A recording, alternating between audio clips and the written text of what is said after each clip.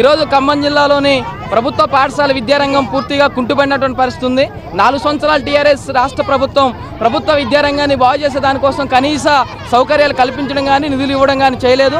అందుకే ప్రభుత్వ విద్యారంగంలో ఉన్నటువంటి పాఠశాల సమస్యలు పరిష్కరించాలని, అదనపు బిల్డింగ్స్ నిర్మించాలని, ఖాళీగా ఉన్న టీచర్ పోస్టులు భర్తీ చేయాలని, అలాగే ఎక్కడైతే ప్రభుత్వ పాఠశాలలో విద్యార్థులు చదువుతున్న దగ్గర టాయిలెట్స్ నిర్మాణంలో లేవు వాటిని నిర్మించాలని చెప్పేసి డిమాండ్ చేస్తూ ఎస్ఎఫ్ఐ, ఏఎస్ఎఫ్, పీడీఎస్యు, టీవీవీ, పీడీఎస్యు సంఘాల ఆధ్వర్యంలో ఈరోజు కలెక్టరేట్ నిర్వహించడం జరుగుతూ ఉంది.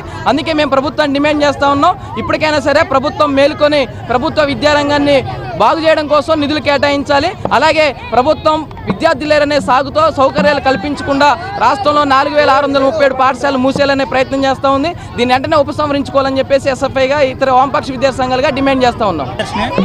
ఈరోజు రాష్ట్ర ప్రభుత్వ విద్యా సంస్థలు మూసేయడం కోసం తీవ్రమైనటువంటి ప్రయత్నం చేస్తూ ఉన్నది. మేము ఈ ప్రభుత్వాన్ని ఒకటే మేము ప్రశ్నిస్తూ ఉన్నాం. మీరు 500 గురుకులాలు పెట్టి 3 లక్షల మంది విద్యార్థులకు మీరు విద్యా బోధన అందిస్తారని చెప్పేసి ప్రకటిస్తూ ఉన్నారు. మిగిలిన ప్రభుత్వ పాఠశాలలో చదువుతున్నాడు 32 లక్షల విద్యార్థుల పరిస్థితి ఏంటని చెప్పేసి కూడా మేము ఈ సందర్భంగా ప్రశ్నిస్తూ ఉన్నాం. ఉన్నటువంటి విద్యార్థులకి పాఠ్య పుస్తకాలు ఎవరో, టీచర్స్ నియమించరో, సమస్యలతో అనేక సతమతం అవుతున్నా కానీ పట్టించుకోవాలని దౌర్భాగ్య పరిస్థితి ఈ తెలంగాణ రాష్ట్రంలో ఉన్నది. ప్రధానంగా దేశంలో అన్ని రాష్ట్రాల కంటే తెలంగాణ రాష్ట్రంలో ప్రైవేట్ కార్పొరేట్ విద్యా సంస్థలు విచ్చలవిడిగా ఉన్నాయి. ఫీజులు విపరీతంగా తీసుకుంటున్న పరిస్థితి ఉన్నది. కాబట్టి తక్షణమే విద్యార్థులకు ఫీజు నియంత్రణ చట్టాన్ని అమలు చేయాలని చెప్పేసి కూడా ఈ సందర్భంగా మేము డిమాండ్ చేస్తూ ఉన్నాం. ఈరోజు రాష్ట్ర వ్యాప్తంగా విద్యార్థులు ఎదుర్కొంటున్నటువంటి సమస్యల మీద వామపక్ష విద్యార్థి సంఘాల ఆధ్వర్యంగా ఈరోజు కలెక్టరేట్ కార్యక్రమాన్ని నిర్వహించాము.